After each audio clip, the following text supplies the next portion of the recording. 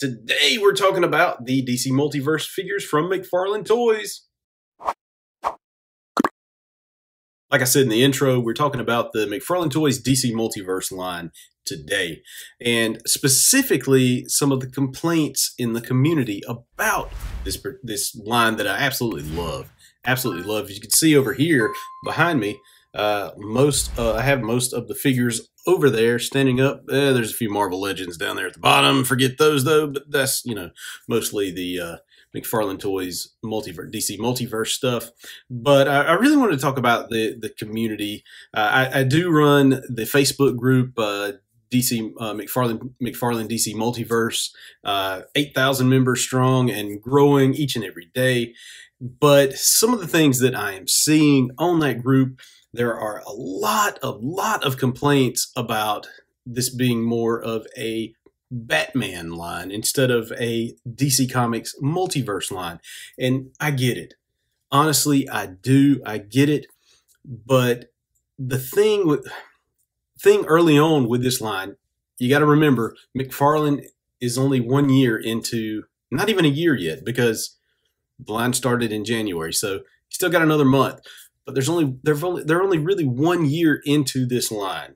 And the way to keep this line going is to sell Batman, because Batman moves products. Doesn't matter what kind of Batman. Batman is the name that sells the product. And unfortunately, that's just a way of life for us at this point, because Batman and the Batman family is the most popular character, or the most popular characters that DC Comics has right now. You could say Superman, Green Lantern, The Flash. Yes, they are, I would say, B-level characters compared to Batman. It's like DC has its own list of A-level characters like Superman, like The Flash, like Wonder Woman, Green Lantern. But Batman sits up here as the gold standard, even above A. And even some of his characters are up here above, and his family are above this A level. I would put the Joker right up there with Batman right now as one of the most popular, Harley Quinn as one of the most popular Batman related characters and most popular DC Comics characters around at this point. For whatever reason, over the years, Batman, and he is cool, has just elevated himself above DC Comics. In my opinion. Also, in my opinion, McFarlane Toys is in this to make money, and Batman sells, and there's no way around pushing Batman over anything else. As you can see with these releases, they're heavily each wave is heavily Batman themed, with a little nugget stuck in there for everybody else. Two, I'm noticing that since DC Direct is no more, and this just has me wondering, I don't know anything. This is just me spouting off at the mouth and me trying to read the tea leaves, that DC Direct has left this hole here. And they were the ones that did they did the comic related action figures. And I know Mattel, towards the end, they started doing some of that as well with their DC Multiverse line, but it just seems like McFarlane Toys is here to fit this hole that's missing inside of the DC Comics universe as far as collectibles go with the action figures, and trying to replace DC Direct, and not necessarily replace Mattel, but replace DC Direct, because as you can see, with especially the last couple of waves with the death metal stuff, it's all comic book based, and it's all coming at you really quick. Like the last wave that was solicited, which included the Batman, and forgive me, I don't know the actual character names anymore. I haven't read the death metal stuff, but like the Dark Knight's death metal Wonder Woman, the Batman with guitar, the Superman, and the Dark Father. I'm under the impression that's all in this latest wave of death metal stuff. So they're really putting the turnaround on this. McFarlane Toys is doing a great job of putting the turnaround on getting these things, you know, solicited and into the hands of collectors a lot faster than any company has ever done for DC Comics. And that's just a testament to how great of a company McFarlane Toys is. Does he want to probably give you Guy Gardners and Blue Beetles and elongated mans of the DC universe? I'm sure he does. And I am sure that given time, and hopefully with the popularity of not only the DC brand now and McFarlane Toys and them coming together to do this, hopefully that will give them longevity to produce some of these more obscure characters that we can add to our collection. My biggest problem with the DC Multiverse line right now is not the heavy Batman theme that's going on. My biggest problem is the scale issue. I am a collector who likes to put my figures, you know, on display, on shelves. And when I look at them, I don't look at them as individual figures. I look at them as a whole. And when I see Nightwing topping out way above Superman, or Batgirl, you know, way over Superman, and the Batman who laughs, you know, shorter than everybody else, it's really frustrating. And it's the one thing that has me, you know, not over the top with the DC Multiverse line. Like if you look at the DC Multiverse line from Mattel, they were all generally in scale. You look at the Marvel Legends, they're generally in scale. Star Wars The Black Series, generally in scale. There are outliers in each of those ways. Granted, I'll give you that. But as collectors, we want in-scale product. And I don't think that is what we're getting with McFarlane Toys. And, you know, there were promises made at Toy Fair that, oh, you know, wave 2, wave 3, we have this fixed. I'm not seeing it. And I know that they're reusing some molds, repaints to bring new figures like Nightwing, the red version of Nightwing compared to the blue version of Nightwing. And that's fine, but you're sticking out of scale figure, you know, and reselling it as something new, and it's still way out of scale.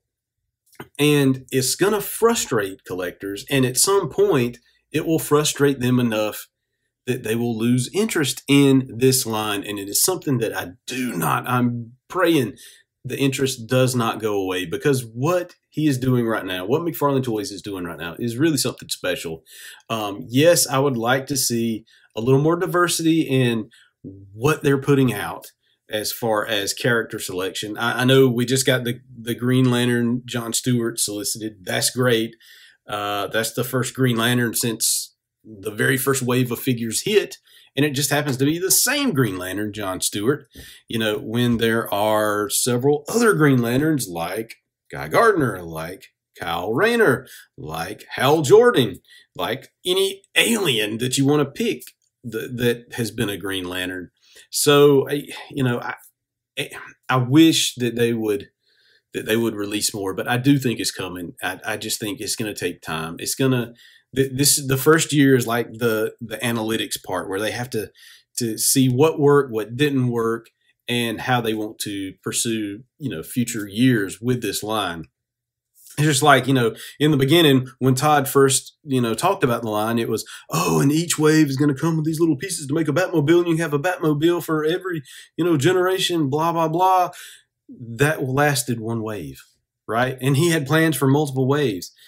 Apparently wasn't good enough. Apparently fans just didn't dig it, so there wasn't that many waves. I mean, there's just one wave of that thing. So, you know, and the Build-A-Figure, you know, he was wanting to do something different than the Build-A-Figure. Now we see a Build-A-Figure, you know, in a recent wave. So let's just give him time.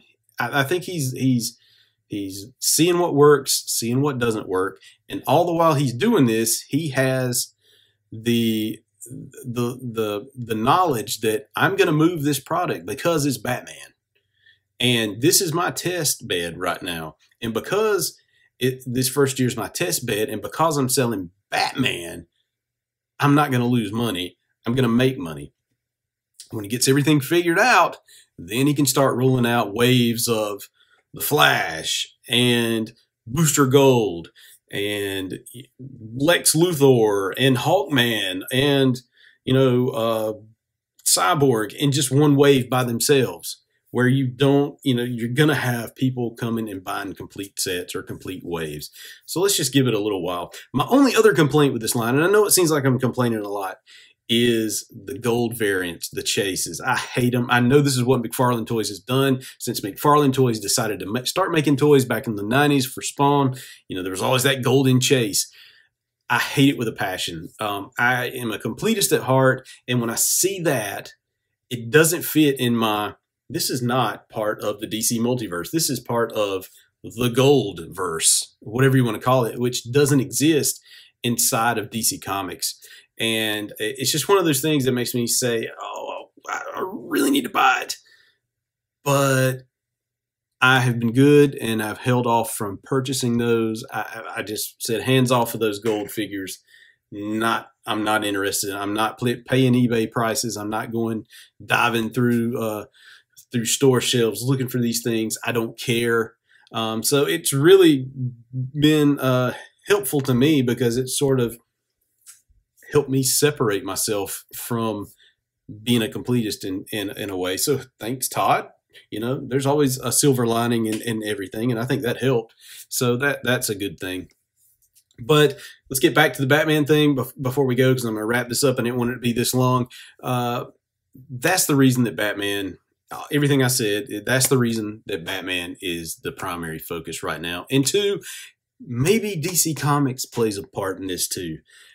Again, I don't know anything. I'm just saying, they have final checkoff, final say on what figures are being produced by McFarlane Toys. And maybe they are driving the bus right now. That could be another factor. They could be driving the bus where, telling, hey, McFarlane, this is what we got going on in the comics. These are the figures we want to promote, we want to push, get them out quick. Roughly the same time the comics are coming out, when a few months while the story's hitting big, so that people can get to know these characters, get to know the new stuff that's going on. And maybe that's part of it too. And right now it's primarily Batman focused. The big events in DC Comics are Batman focused. So let me know what you think in the comments below. Rip me a new one if you want to, or say, hey, I agree with you. Everything you say, that would be great. If you will, subscribe to the channel, hit that like button so you can be notified every time a new video comes out. That would be awesome. And go check out the McFarlane DC Multiverse Facebook group on Facebook. Lots of people there, always talking about these things. Right now, the biggest thing is the Flashpoint Batman. I mean, it seems like everybody's posting pictures of that each and every day. But go check that out. It's really awesome.